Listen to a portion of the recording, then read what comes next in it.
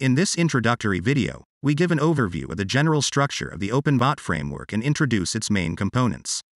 The OpenBot framework essentially consists of 4 distinct modules, namely a smartphone application, an interface firmware, a set of teleoperation softwares, and a training pipeline used to generate control policies. The smartphone application enables the execution of neural control policies on a wide variety of vehicles, as well as the collection of suitable training data. The firmware acts as the robot's spinal cord by bridging the smartphone with the different actuators and sensors available on the platform. It is executed on a dedicated board containing a microcontroller. OpenBot is an open-source project, therefore the whole source code as well as the different vehicles' electromechanical designs are made available to the community for free, in the form of a Git repository. Git is a powerful code versioning tool that allows seamless collaboration between multiple developers working on the same project.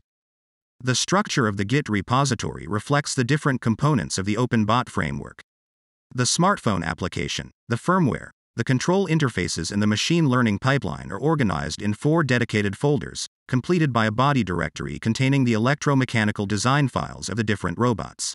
To copy the content of the OpenBot Git repository on your computer, you can either download it as a zip file or use the git clone command with the repository address.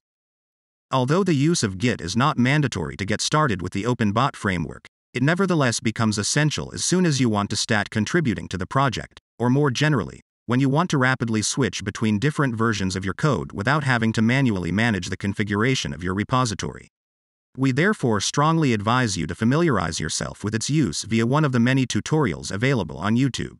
Let's now take a closer look at the actual content of the core folders of the OpenBot Git repository.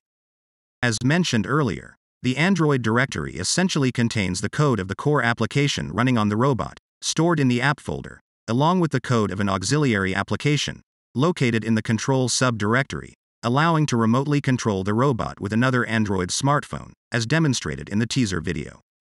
Note that each folder contains a complete documentation in the Markdown format for a fast and easy start. Feel free to check the documentation of the main robot application, in the app folder, to familiarize yourself with the different operating modes of the platform. The firmware folder contains the code running on the robot's interface board. This code is fully compatible with the Arduino framework and currently supports the Arduino Nano as well as the ESP32 development boards. Flashing the firmware on a new vehicle requires a set of minor code modifications to account for the different number and kind of sensors and actuators of the platform. We provide a set of dedicated customization variables to support this process. More details can be found in the firmware documentation. The controller folder contains a set of software applications which allow controlling an OpenBot agent from a remote computer via Wi-Fi. 2 different interfaces are made available to the user, namely a Node.js interface and a Python interface. OpenBot currently comes with an imitation learning pipeline, matching egocentric visual observations and high-level commands, with the low-level control orders sent to the vehicle. The learning process can be executed via a web interface, a Jupyter notebook, or for greater flexibility, via a set of dedicated Python scripts contained in the OpenBot directory. The different robot bodies designed and tested by us are made available to the community in the body folder. For each vehicle, we provide a full set of CAD design files, PCB design files, a comprehensive bill of materials as well as detailed assembly instructions. Feel free to further explore the repository, check the different vehicle designs and let us know which one you prefer on our Slack channel or as a comment to this video.